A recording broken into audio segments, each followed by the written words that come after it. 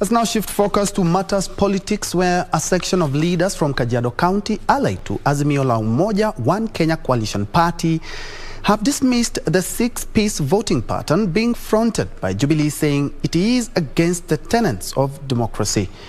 Several politicians who lost the party's ticket through consensus say locals should be allowed to decide on the kind of leaders they want. A cross-section of Kajiado County politicians allied to Azimio la Umoja, One Kenya coalition party is dismissing the six-piece voting pattern in the party. Sijakigura chama cha Jubilee. Mimi ni member wa Jubilee, nina pigia debe Mheshimiwa Raila Odinga kama rais, ninapigia debe Daktari David Ngedianye kama governor ambaye ana tikiti ya Jubilee.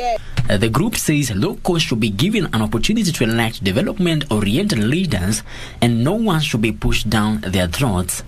For somebody to sit in a corner and say that we cannot give Governor Ngedianye a ticket for Jubilee and give Keton because he comes from the same class, it's quite unfair.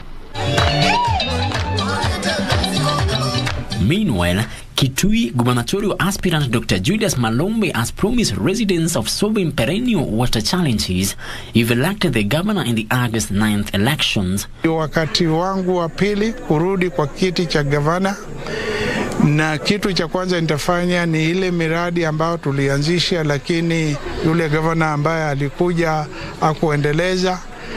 Watu wameniambia na mimi niko tayari kumaliza hiyo miradi na vile vile nataka kufanya miradi ingine. Dr. Malombe was given the green light by political parties a dispute tribunal to contest on a Wiper party ticket. However, former Kenyan ambassador to Uganda, Kiema Kilonzo, is said to be contemplating moving to the High Court to appeal the ruling by the political parties tribunal on the allegation that the former governor was issued the Wiper party certificate through the back door. Elsewhere, the Democratic Alliance Party members in Busia County have opposed zoning plans by Azimio la Umoja, One Kenya Alliance coalition party in the county, led by Busia Deputy Governor Moses Mulomi and Norbert Wangwalwa, who are eyeing the Busia gubernatorial seat and Butula parliamentary seat respectively. The leaders asked party leader Raila Odinga to stop endorsing ODM aspirants but allow voters to decide their preferred candidate. To support His Excellency the fifth president, lakini kwa hizi viti zingine zote sisi tutaendelea mpaka mwisho. In Kakamega, DAP Kenya leaders have dismissed claims by a section of members that some aspirants are in various elected positions under the party were denied certificates in favor of ODM aspirants who are allied to the Azimio la Umoja, One Kenya coalition party. The leaders urged ODM members in the region to work together and help Raila Odinga garner more votes in the August 9th general elections. Sisi hapa chini tutaendelea kumtafutia kura kama presidential candidate wa Azimio.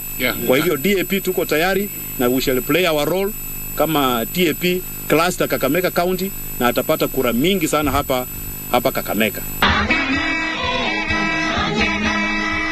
Finally, leaders from Mount Kenya East region have called for peaceful campaigns devoid of violence.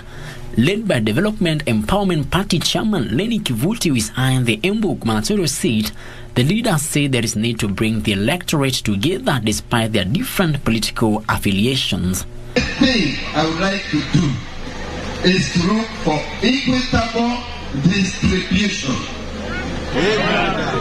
Hata kama ni viti, lazima tutapatia Manyata, Ronyeje, Mbele North, Mbele South, tugawe serikali, ndio mimi nionekane ni mtu ya county.